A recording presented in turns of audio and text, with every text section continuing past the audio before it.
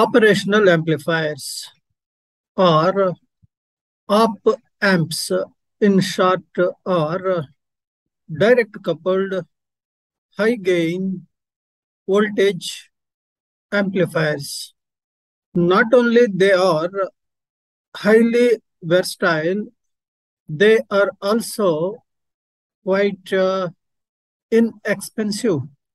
They find applications in a wide variety of areas, ranging from the design of a small discrete amplifier circuit to the instrumentation that is used for process control in an industry. It is an analog amplifier. Before the advent of digital revolution, op-amp was ruling the electronic circuit design scene. Of course, now at present, everything is being done in digital domain. The importance of operational amplifier and analog amplifier, naturally, it cannot command as much importance now as it was doing before digital revolution. At present, it is limited to analog domain, analog world.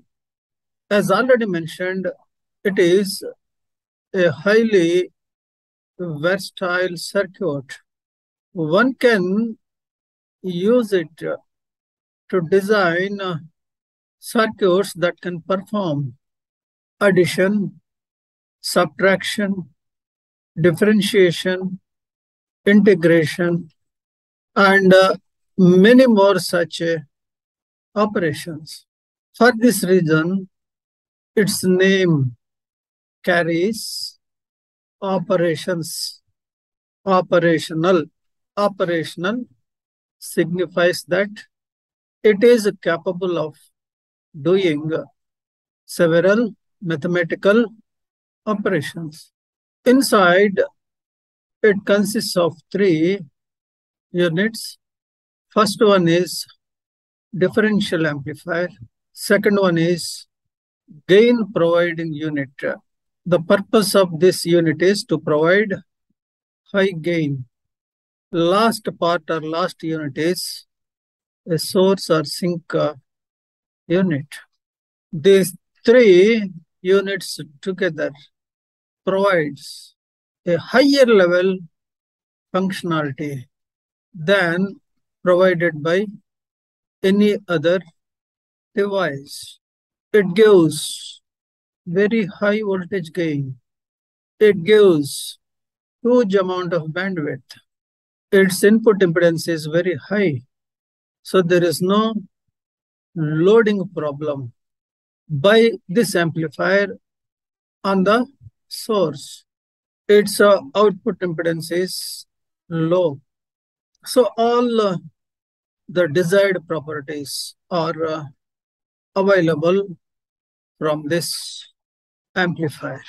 Amplifiers, operational amplifiers, part 1, series on semiconductor devices and circuits, lecture number 8.16.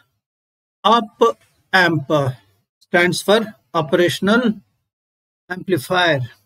Operational amplifiers are amplifiers which are able to provide the implementation of mathematical operations like addition, subtraction, integration, differentiation, in addition to amplification. These are analog amplifiers, widely used, considered to be versatile, As the session is long, big, it is organized in two parts. This is first part. In this part, the focus is on the origins and development of operational amplifiers, their characteristics, their modes of operation, their symbols and terminal designations, and also their modes of operation. Some more aspects also, important and interesting aspects also, we consider here right now. Let us start the session by considering some general points pertaining to op-amps. What is op-amp? It is a direct coupled high gain amplifier to which feedback is added to control its overall response characteristic. So basically, it's a DC amplifier like a Darlington pair or a Cascade pair, but it is associated with very high gain. It is used to perform a wide variety of linear functions and also some nonlinear operations. This is all general information. It is a versatile, predictable, and economic system building block. It is versatile, its behavior is predictable, and it is also not expensive. Hence, it is an economic system building block. Using this, a system can be built. Its main advantages are smaller size, high reliability, reduced cost, temperature tracking, and low offset voltage and currents. These are all plus points pertaining to op-amps. A few points regarding invention. Carl D. Schwarzschild Jr. of Bell Labs filed a patent in 1941 as summing amplifier. This is the starting point of the development of. In 1947, the op-amp was first formally defined and named in a paper by John R. Ragazzini of Columbia University. So it all started some 60 or 65 years back. This much span of history is there behind the development of op-amps. Many consider the first vacuum tube practical op-amp was invented in 1952 by George Philbrick.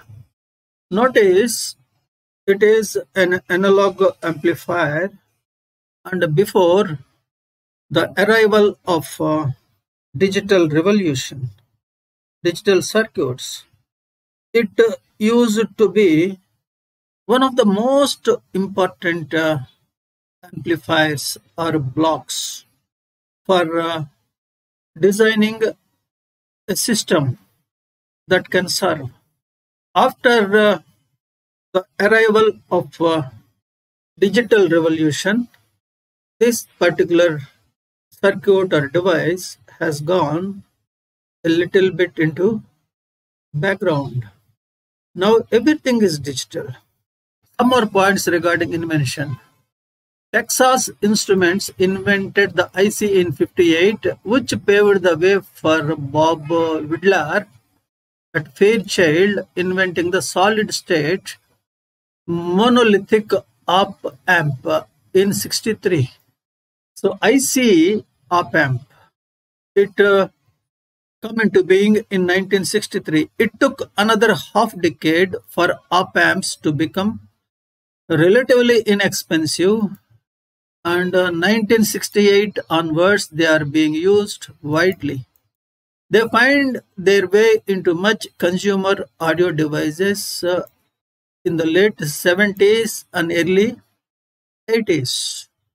As already mentioned, before the advent of digital revolution, op-amp is the star It is the mainstay of circuit design, analog circuit design.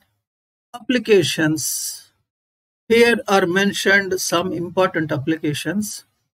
This is not complete list.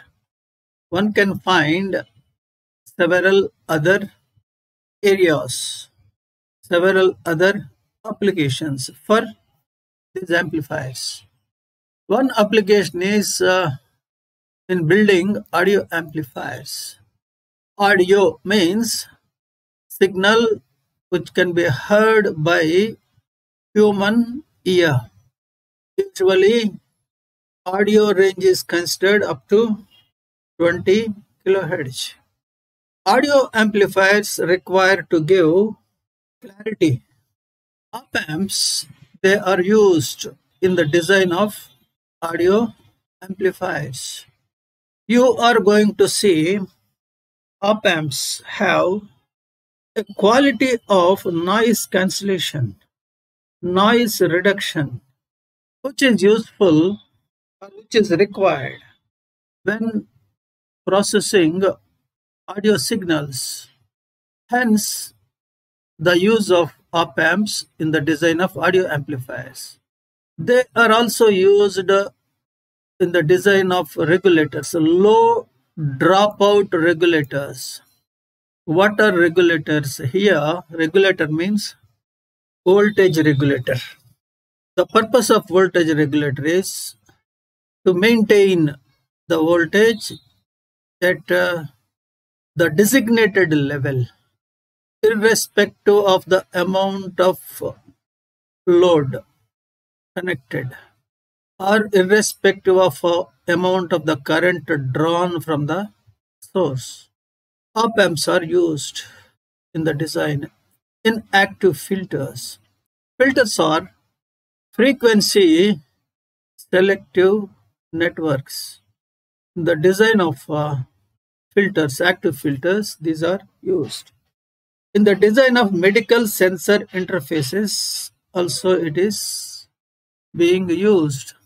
In baseband receivers, in analog to digital converters, in the design of oscillators, in signal generators, in the design of hearing aids. These are all applications where one can find one or more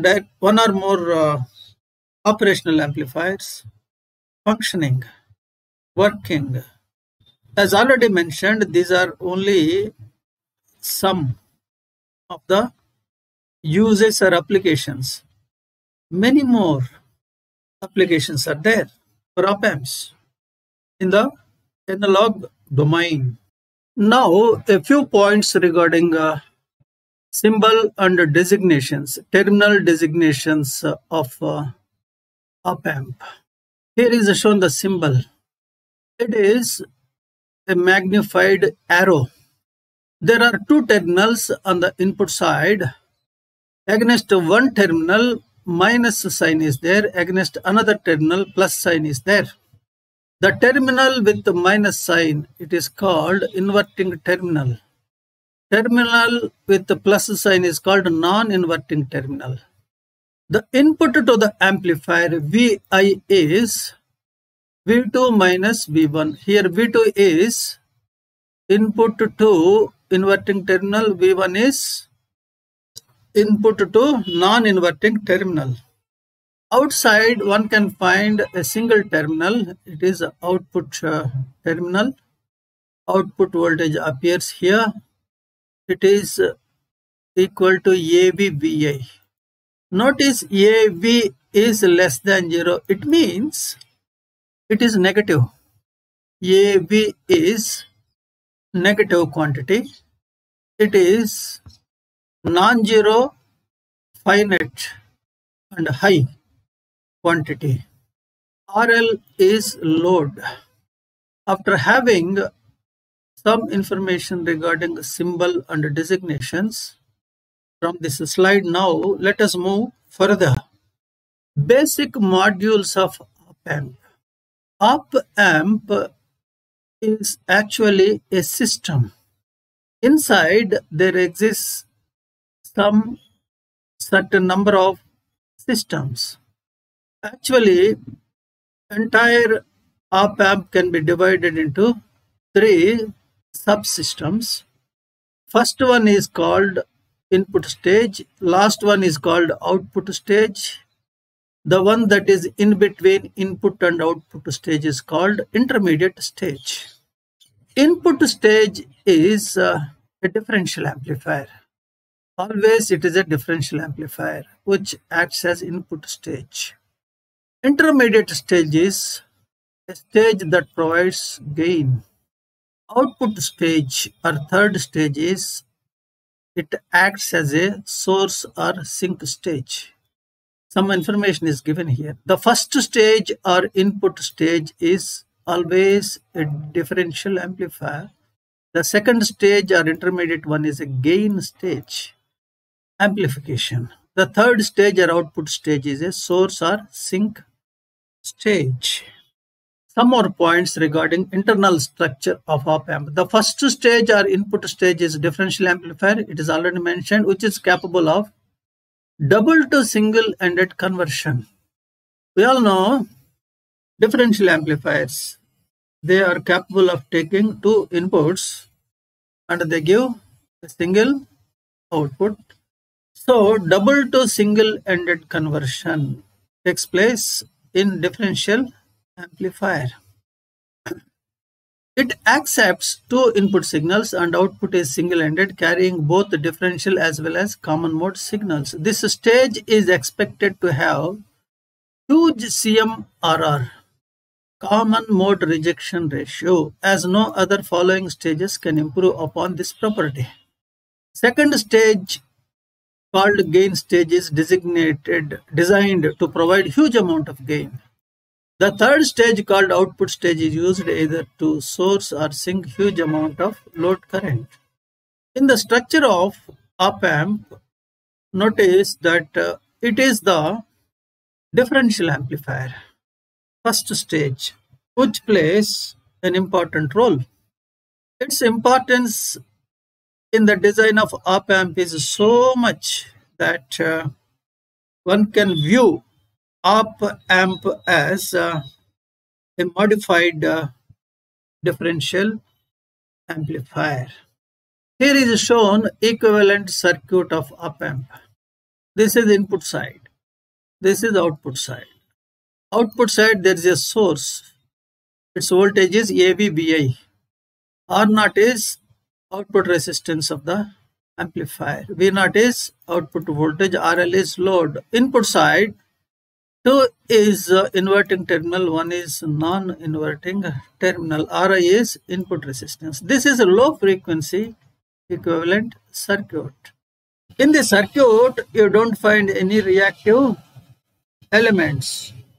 When frequency rises, reactive elements, they start coming into being, influencing the performance of the amplifier. So when we consider high frequency equivalent circuit, reactive elements also required to be taken into account if we want reasonably good results from the analysis. Characteristics. Ideal operational amplifier is supposed to exhibit the following characteristics. Notice ideal. Ideal operational amplifier is supposed to exhibit input resistance that tends to be infinity. It is supposed to exhibit output resistance that tends to be 0. Notice infinite resistance or zero resistance, they are not at all achievable in reality. In reality, the possible thing is one can have an operational amplifier with a high input resistance, low output resistance. That is reality. That is practicability. But here we are considering ideal operational amplifier. Ideal one can have infinity input resistance, zero output resistance. Voltage gain should be infinity. Of course, minus sign indicates that output is out of phase with input. Bandwidth should tend to infinity. Output should be zero when inverting and non-inverting terminals are given same input, independent of magnitude of V1. Characteristics should not drift with temperature. These are the characteristics. As already mentioned, infinity, zero, these are not achievable. Voltage gain, infinity is not achievable, but you can have, with good design, high voltage gain. Bandwidth, infinity is not realizable. What we can have in reality is huge amount of bandwidth is possible. Characteristics not drifting with the temperature, they are not achievable. What we can have in reality is lesser amount of drift, not complete elimination of drift. Some more points. The op-amp is said to be perfectly balanced if V0 is 0, output is 0 when V1 equal to V2. So perfect balance of op-amp is defined here. The real operational amplifiers always exhibits an unbalance caused by mismatch of the input transistors. This mismatch results in unequal bias currents flowing through the input terminals and also requires that an input offset voltage to be applied between two input terminals to balance the output terminals. Ideal op-amp is one, apart from other things, which exhibits perfect balance, but in reality it is not so. So we have to do something so that it is balanced. This balance in practice is achieved by connecting some voltage between input terminals. Slewing rate is defined as maximum rate of change of output voltage when supplying the rated output. The maximum possible rate of change of output voltage is known as slew rate. Slew rate is an important parameter pertaining to the characteristics of op-amps. Slew rate is dV0 by dt maximum. Two slew rates can be defined. One when output voltage is in its positive excursion, and the other when it is under negative excursion. The corresponding rates are being denoted by SR plus and SR minus respectively. Now, after having some understanding, some familiarity with the characteristics of op-amps, now we move to modes of op-amps. There are two modes, inverting mode and a non-inverting mode. A few points regarding inverting mode is considered here right now. In A is shown inverting op-amp with added voltage shunt feedback. This is op-amp. Input is connected. Input source is connected between input terminals, inverting terminal, non-inverting terminal. Along with it, you can see a feedback loop is also there. Feedback path is also there. This is a basic inverting op-amp structure.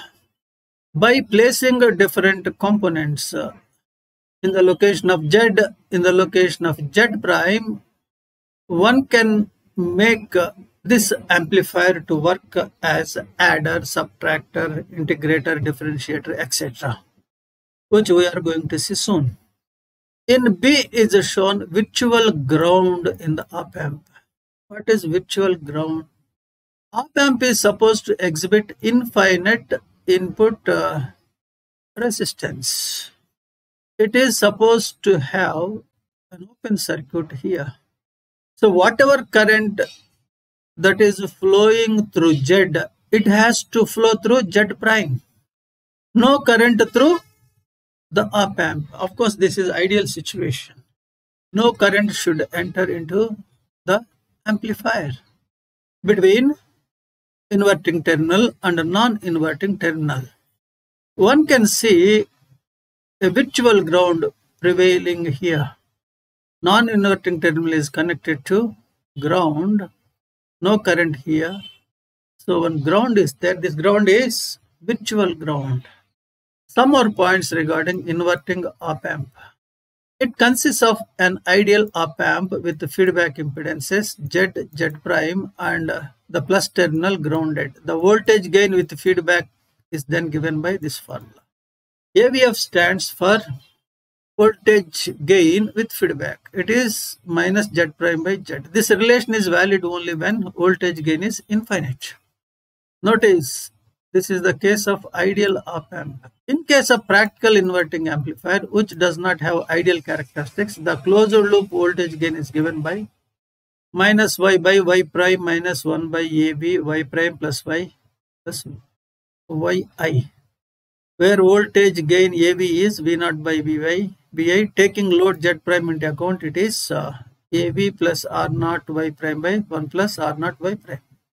The symbol AB is the open circuit unloaded voltage gain. This relation we are going to use frequently.